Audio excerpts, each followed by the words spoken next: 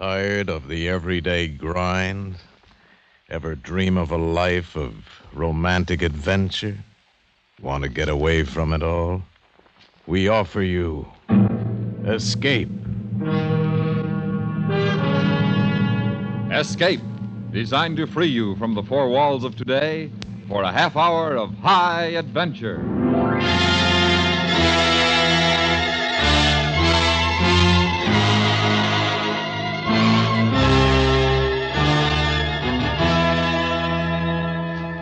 You are standing in a moonlit clearing somewhere in the Burmese jungle, the ruins of an ancient temple at your back, while gliding silently across the grass towards you, the knife in her hand held pointing at you, is the beautiful yet deadly high priestess of the cult you have profaned, the exotic girl who must now take your life.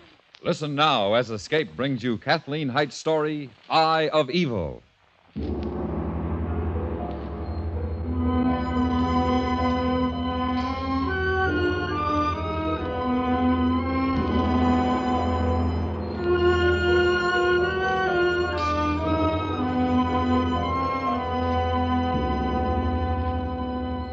I studied Fairchild as he read the letter. He was not a man I would ordinarily turn to for help, but I was not acquainted in Mandalay. Then, too, he knew Campbell. I mean no slur against Fairchild. He was bright enough as government office clerks go. I had simply hoped for more formidable assistance. This is the last letter you received from Campbell? The last word of any sort until I cabled him to meet me in Mandalay. He cabled back that he would and named this hotel at noon today. Well, he's only 2 hours late. 2 hours doesn't mean much in Burma. I'm not especially concerned about these 2 hours. The letter, eh? Well, I can't say I blame you.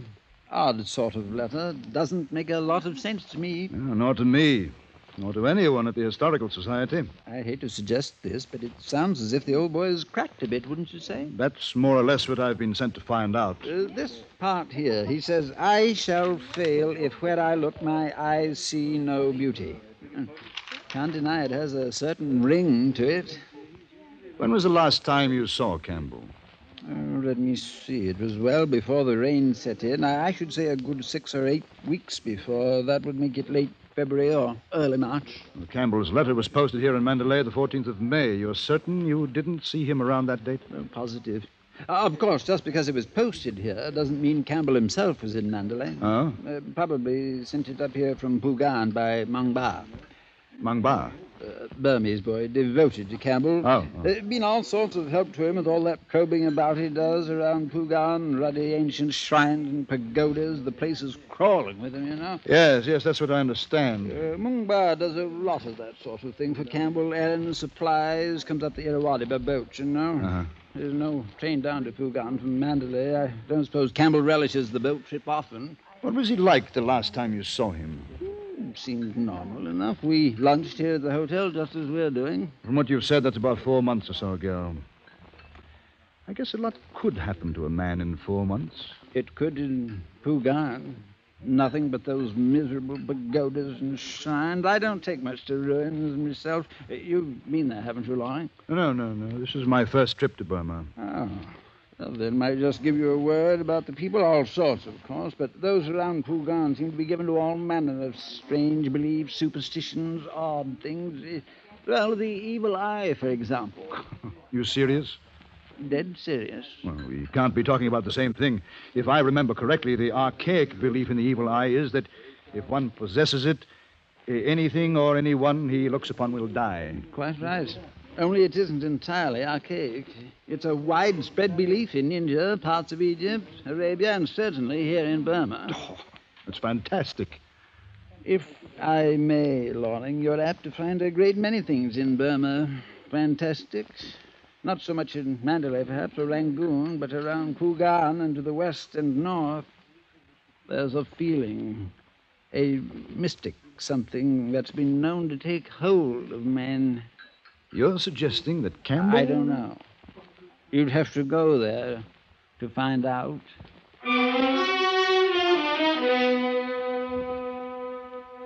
As Fairchild left me, something drew my attention across the room.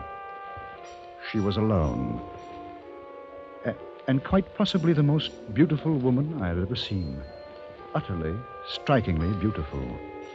And the look in her eyes was a compelling invitation. In no time at all, I accepted. You were a very long time, Matter of seconds after I saw you. but you were a long time seeing me. I have been looking at you for almost an hour. Not like that, you haven't. No, I'd have known. I wonder. Your face, a very nice face, has been clouded with concern. And so would mine have been with your luncheon companion. He was a bit drab, wasn't he? I saw no reason for you to spend more time with him. Gina decided you should spend your time with her. Gina. I like that. And I like the name Stephen Loring. How on earth could you know that? Either I have the gift of clairvoyance, or I paid to look at the hotel register. Oh, well, in either case, I'm flattered. And because I haven't much time, I agree with Gina. I should spend what time I have with her. How much time? Today. Perhaps tonight? And tomorrow? No. Tomorrow I'm off to Pugan and feeling a mystic something that's been known to take hold of men. You joke about Pugan. Oh, no, not really. I was quoting my drab friend. I've never been to Pugan myself. I do not think you would like it there. Oh? Pugan is very different. I should think you would find Mandalay much more to your taste. I should think I would, too. And Gina, knowing Mandalay was strange to me, wrote out instructions that would lead me to our rendezvous that night, and then she was gone. I found it difficult to believe our meeting had ever occurred, except that the memory of her was vivid and haunting. I lingered over a brandy and was preparing to leave the dining room. Greetings, Takin. You are, I am certain, one Mr. Loring? Is everyone in Burma clairvoyant? No, Takin. I am pleased to be Mungba. Who? Mungba. Oh, Campbell's friend from Pugan. Well, where is he? Isn't he with you? Regrettably not with Mungba. Esteemed friend remains in Pugan.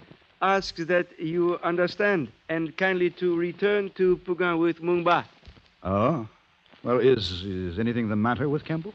To say again, esteemed friend remains in Pugan. Asks that you understand and kindly to return to Pugan with Mungba. No, I understand you all right. I'm inquiring about Campbell. Is he well? To say again, esteemed friend all right. remains... No, I understand. I am to come with you to Pugan. Campbell is there. Good. Good. To leave now is to arrive at Pugan as the sun rises. No, not good. Not today. Tomorrow morning, when the sun lives again, we will go. To say again, to leave now. No. Never mind that. I said not today. You understand? Tomorrow morning, you and I go to Pugan. Not good. Very good. Now, here. Can you lead me to this address or show me how to get there? See? To answer, Mungba is able to lead to this address. Splendid.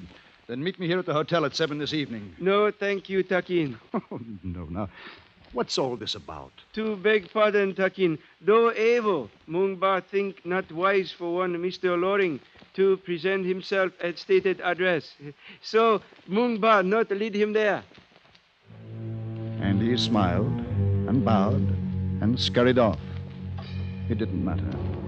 I knew that somehow I would find my way to Chino that night. When evening came, I left the hotel and began a bewildering tour of the countless bazaars. And by asking a direction here and a question there, I came finally to a dark cluster of buildings in a remote section of the Zegyo Bazaar. And there, at the proper door, I stopped.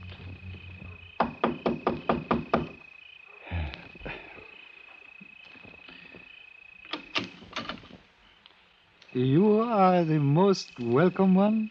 I'm Stephen Loring. Martina waits for you. Kindly enter. Thank you. It's a bit dark in here, isn't it? The lights of 1,000 candles are soon to come, Takin. One moment. I took a few steps on past the servant, and suddenly I felt a pair of arms around me. I struggled to free myself, and then a blinding pain flashed through me, and I felt myself sinking to the floor. Faintly I heard the voices, and only one did I recognize. That of the little Burmese, Mangba.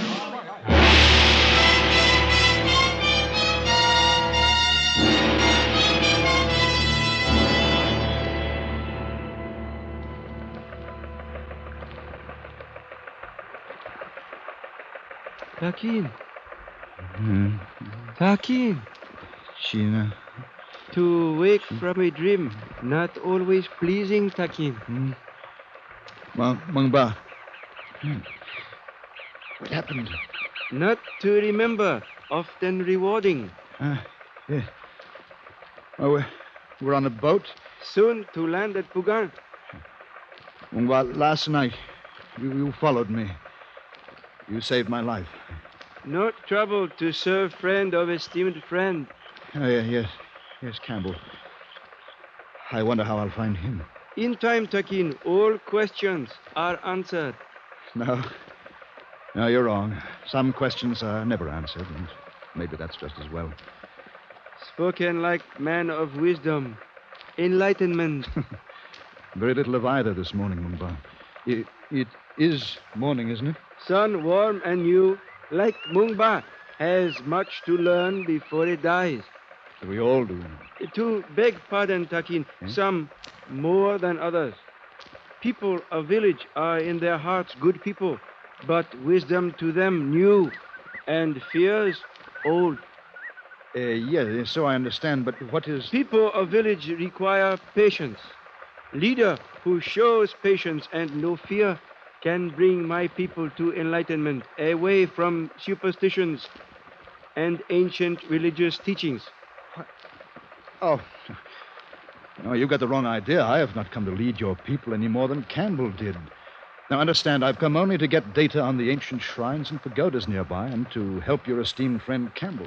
Takin to see many past glories of Pugan, but, beg pardon, villagers of Pugan also there.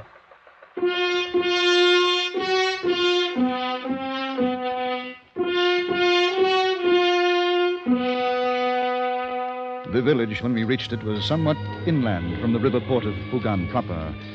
Wood and bamboo huts lined the four sides of a square that served as a compound. A pack of wild dogs swarmed ahead of us, yapping a signal to the groups of villagers bunched together near a central hut. Mung Ba raised his hand in greeting. After a moment of frozen silence, the villagers turned and ran. They run from us. Something very wrong. Not much of a welcome. Must walk ahead to hut of esteemed friend. Must smile, show no fear. Come, Takin. I fixed this smile on my face that Mung Ba ordered, and I followed him. If I showed no fear, it was not because I felt none. There wasn't a soul in sight, but my back straightened rigid with the feel of 100 eyes upon it. Mung Ba's steps slowed at the sound of the bell, his head cocked slightly to one side as if to listen. We walked on slowly now until we came to the central hut. There, Mung Ba stopped cold. No, not so. What? What is it? What's wrong? The evil eye, it has come. The evil eye.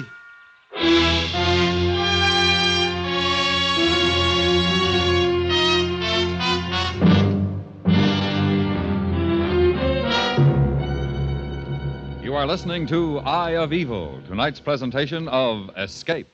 Each week, CBS Radio issues an invitation to go on the prowl in a real squad car. You'll hear the stories of real witnesses in real cases as you join us on CBS Radio's Night Watch. It's unusual, thoroughly factual, and thoroughly exciting. Night Watch, every week on most of these same stations.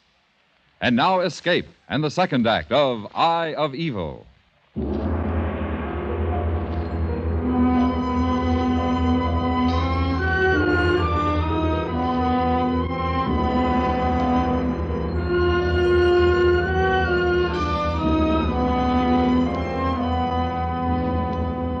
Mangba had disappeared as quickly and completely as the others, fled in terror from a crude sign I could not understand at the door of the central hut.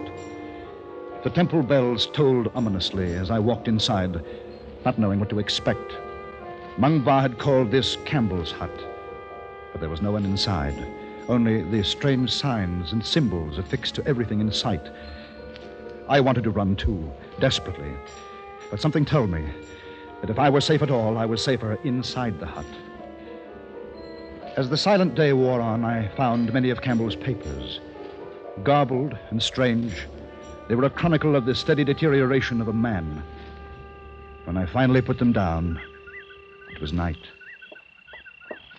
Takin, Mungba falls before you. Are you hurt? Only with hurt of shame, Takin. And get up. When duly forgiven. I said get up. And tell me what this madness is all about, these signs. This poppycock about the evil eye. Mungba, upon seeing the signs of evil eye, forgot his enlightenment. Oh. Did you find out about Campbell? He is said to be possessed. And that accounts for these signs? Signs are charm to evil eye. Take away power. So say my people. Your people are insane. Only frightened, Takin. Look, can't you talk to them, reason with them, tell them they have nothing to fear, that even if they did, these obscene charms of theirs are no answer? Not Mungba. Takin must do. Me? That's ridiculous. To say again, Takin must do. The evil eye is on this house. Only Takin can prove this is not so. So say my people. But how? Tomorrow, Takin look upon chosen one. If chosen one not die, spell of evil eye broken. If chosen one die, not good. Oh, of all the idiotic... To beg pardon. To do this, only way to save esteemed friend and self.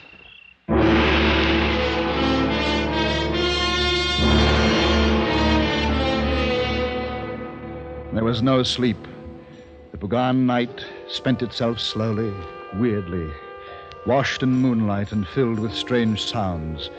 The paddy birds, the barking deer, the cries of wild cattle, and always the eerie toll of the temple bells.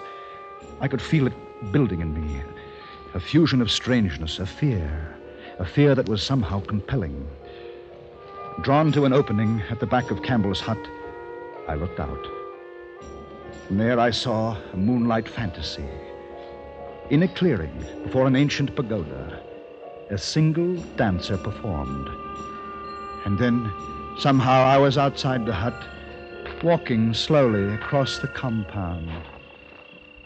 No, Takin, no! Get out of my way. Hear me. Here, Mungba. You must not answer the call of the temple bells. Stand aside. To follow is to die. I tried to free myself from Mungba's grip. I could not.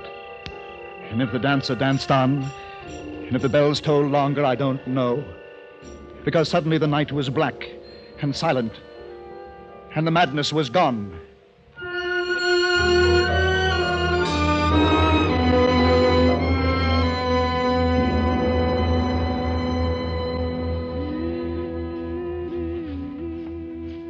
You know, each night I don't know how I got to bed, yet every morning I find you here.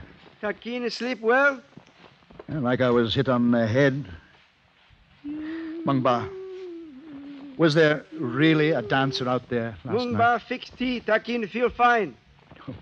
Was there a dancer? What has gone before belongs to the night, no longer to us. I don't understand your bloody country, Mungba, or even you. I am pleased to be a simple man. You've saved my life twice now. Why? Takin, Mungba, friend. Life of friend, more precious than own life. Mungba, what happened to me last night? What happened to Campbell before I got here? Mungba, not know. Fix tea. Takin, feel fine. Everything here plays on your feelings, your emotions, the cries of the animals, the tolling of the bells, the sight of ruin after ruin, pagodas and shrines in crumbling decay. Is that it? Does the very decay here hold the power to degenerate a man? Oh, temple bell again. Hour has come, Takin. What hour? Before bright sun and my people, Takin, look upon chosen one. Only way to save esteemed friend and self.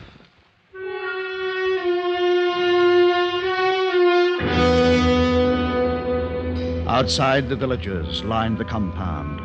Some wore coverings over their entire heads.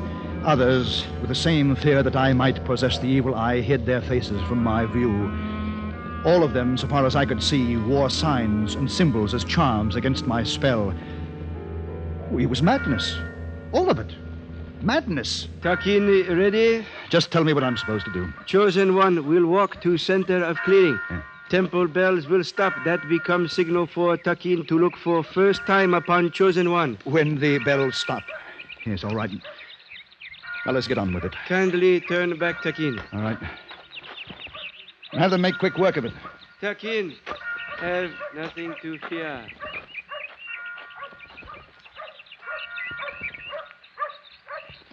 My heart very nearly stopped with the bells. Slowly, I turned around to look upon the chosen one. He stood proudly straight, smiling confidently at me. My little Burmese friend, Mung Ba. And I looked and smiled and watched him fall. Mung Ba! Mung Ba! Mung Ba, how in heaven's name? Not Takin, esteemed friend. Campbell, he... Campbell?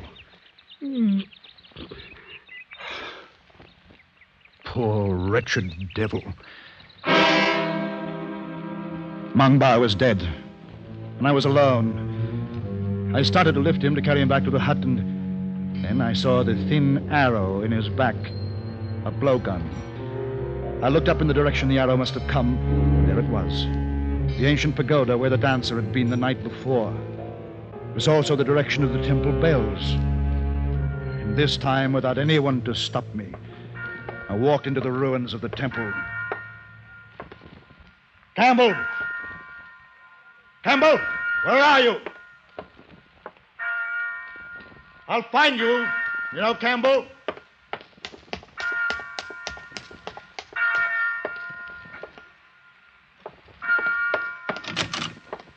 Campbell? Over here, Loring. I can't see you. In these shadows. I'm here in the dark, and you can hear me. If your eyes fail you, follow your ears. Why did you do it, Campbell? He worshipped you. Why did you have to kill Mung Ba? Mung Ba? Cowering in the darkness won't help you, Campbell. There's a window down there. Why don't you stand proudly in the bright sunlight, as he did? Mung Ba died proudly. How very gallant. You're mad. Come here. Here to the light. Here now. Stand there and tell... Campbell. Are we at the window now, Loring? Campbell. You're blind. Do I stand proudly in the bright sunlight? What happened to you? Who did this to you? I shall fail if where I look my eyes see no beauty. Oh, Campbell. We didn't understand in your letter. None of us understood. Tell me, who did that to your eyes? Where one sees no beauty, no good, one sees evil.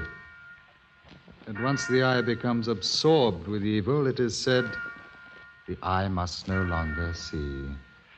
Campbell, listen to me. We'll go now, you and I. I'll take you home. I am home. No. We'll go to England. Now.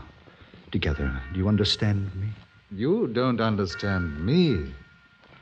I want to be here. I must be here. But why? Why? This place is strange and terrifying. And beautiful, Loring. But you must go before you see its beauty, before it draws you and holds you and never lets you go. There is no beauty here. Have you not seen our beauty, Stephen Loring? Gina. Have you not watched the dancer by moonlight and felt compelled to follow her? Go, Loring, go now. It's not too late for you. Campbell, did she do this to you? Go, Loring, while you can. You were supposed to die in Mandalay, Stephen. You tried to have me killed. My people are happy as they are. Believe me, Loring, and go now. Too late is very soon upon you. I'll go. I've had my fill of this madness. Is it madness? Are you sure? You must be very sure. It might be madness. Or again, it might be a feeling, a mystic something that has been known to take hold of men.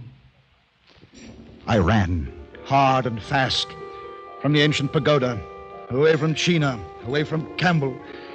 Through the compound I ran, toward Pugan and the river, and freedom.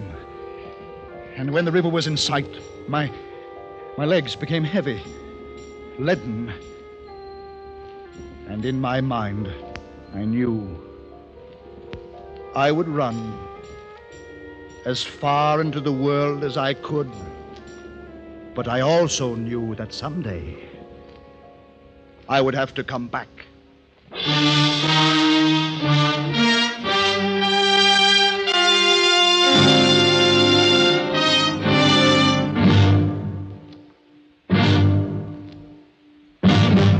Under the direction of Norman MacDonald, Escape has brought you Eye of Evil by Kathleen Heights, starring John Daner. Featured in the cast were Lynn Allen and Jack Crucian, with Parley Bear and Ben Wright. Your announcer, George Walsh. The special music for Escape is composed and conducted by Leith Stevens. Next week. You are adrift in a small boat somewhere in the English Channel, the fog lying heavy on the greasy moving waters, while in the dark ahead of you, moving through the war-torn night towards you, is a threat of death from which there may be no escape. So listen next week when Escape brings you David Devine's story, Flood on the Goodwins.